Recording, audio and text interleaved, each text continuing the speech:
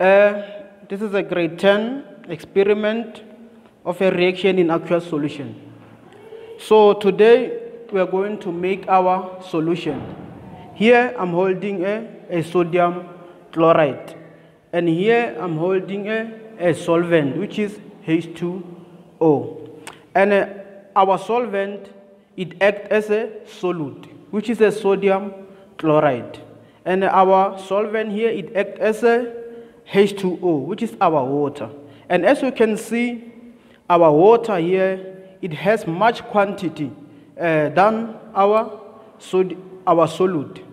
So the solvent is the component that dissolves the solute, and the solute is the component that dissolves in the solvent.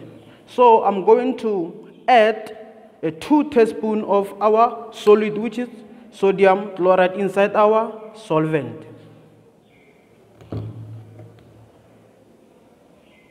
And let's observe the changes. 1, 2. As we can see, our solute inside our solvent, some of the particles dissociate inside this solvent.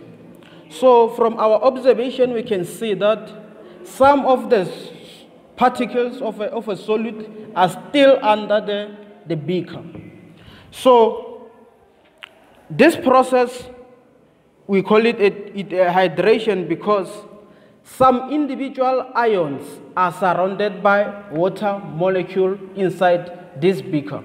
So we're going to stir this solution in order for it to be complete. Let's stir it, guys. As we are stirring, we can observe the changes. The ions inside our solvent are dissolving, are dissociating, right? So our solution, guys, is supposed to be homogeneous solution, meaning our solute is supposed to dissolve completely inside our solvent. So now our reaction is complete. It's completely dissolved. And we call it, this particular reaction, a dissociation reaction, because a solute breaks into the constituent ions inside our solvent. Okay, guys, now in reaction in aqueous solution, we have to focus, we have to know the key words under the reaction in aqueous solution. As we have seen our experiment, we see that we created what? A solution. We have to understand the term solution. What is a solution? A solution, a homogeneous mixture of 2 or more substances. As we have seen our experiment, when we mix the first substance, which is our solute, inside our second substances, which is our solvent, we make what? A solution, right? So number 2, the term aqueous. The term aqueous simply means water, simply means a solvent, which is water. Then when it combined with the solution, in general, the term aqueous solution, a homogeneous solution in which a solvent is water, right? So meaning our solute inside this beaker here is in aqueous form, right? So the term solvent, as I already explained it, is the component that does the dissolving, meaning the term solvent is the one that dissolves our solute. So the fourth one, solute. Solute, in most cases, are in an ionic form. So our solute here, which is sodium chloride, which is ACl in what? In solid form is our solute, and is the substances that dissolve in a solvent. So let's check our last term, which is ionic compound. Ionic compound are compound made up with a cation and anion. In other words, for example, still our sodium chloride in a solid form is our ionic compound, because when it enters into our solvent, it dissociates. We're going to represent our experiment by using a structures. So firstly, we are going to represent the structure of our solute, which is a sodium chloride. So originally, the structure of our solute, it will be in this form. It is the crystal structure. It is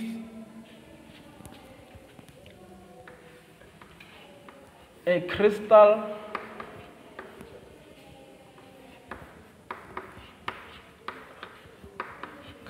structure of sodium chloride. So initially, our solute, as we can see, the particles are compact, right? So the structure is going to be like this. We're going to have the compact structure where the particles are close together.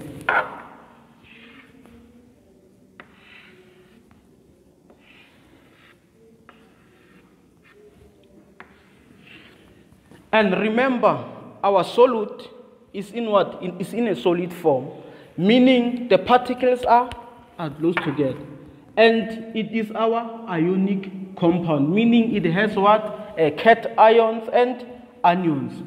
Meaning we'll have what? A positive ion and negative ion, positive ion, negative ion, positive ion, negative ion, positive ion. And the positive one represents what? A sodium ion. And the negative one represents the chlorine ion. This one, because it's a positively charged, we call it what? A cation. And this one, because it is a negatively charged, we call it what? An anion. That's why our solid, we call it what? An ionic compound. Now, let's represent the structure of our solute inside our solvent. So our structure, it will be like this. We will have what? Our individual ion of positive, and our individual ion will be surrounded by what? By water molecule. Water molecule. And water molecule, it has what? 2 hydrogen and 1 oxygen. And oxygen is in what? Is in negative ion. And we have what? A positive ion from hydrogen and another positive ion from hydrogen. We'll have another water molecule here, negative, positive, positive, and another water molecule here, which is negative, positive, and positive. As you can see, the individual ion of sodium is surrounded by what? By 3 water molecules, in other words. But it's supposed to be surrounded, all of it is supposed, each ion will be surrounded by water molecule. So now, let's write an individual ion of chlorine. And still, is surrounded by what? By each water molecule.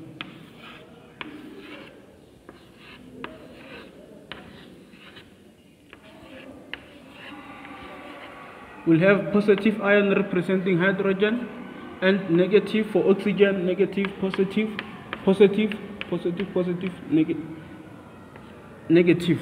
Okay, the positive ion, individual positive ion, represent sodium ion in what? In aqueous solution. And the negative ion represent the chlorine ion in what? In aqueous solution.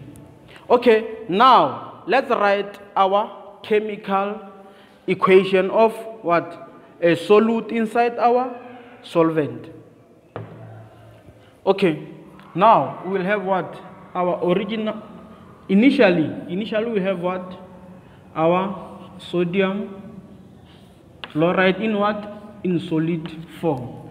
And it will form what? A forward reaction. A forward reaction of what? The sodium ion in what? In aqueous solution. And here, guys, our H2O, right? So this sodium chloride, it breaks into its constituent ion, meaning we will have what? Plus chlorine ion in what? In aqueous solution, right? And this particular chemical reaction, we call it what? A dissociation chemical reaction, because a dissociation chemical reaction is the process whereby a compound breaks into its constituent ions when dissolved in a solvent. As we can see, our sodium chloride, it breaks into its constituent ions, right? Okay, now let's do a work example of what? Of another compound, which is a silver nitrate when dissolved in a solvent. So we'll have what? A silver nitrate in what? In solid form. So it will form what? A forward reaction of, remember, silver, when it enters into our solvent, it will break into its constituent ion. So we'll have what? A silver ion in what? In aqueous solution, plus a nitrate ion in what? In aqueous solution, right? And this particular worked example, we call it what? A dissociation chemical reaction. Okay, it was our foundational basics of what? A grade 10 reaction in aqueous solution. So guys, we have a part 1 activity of what? A reaction in aqueous solution. So let's check our activity.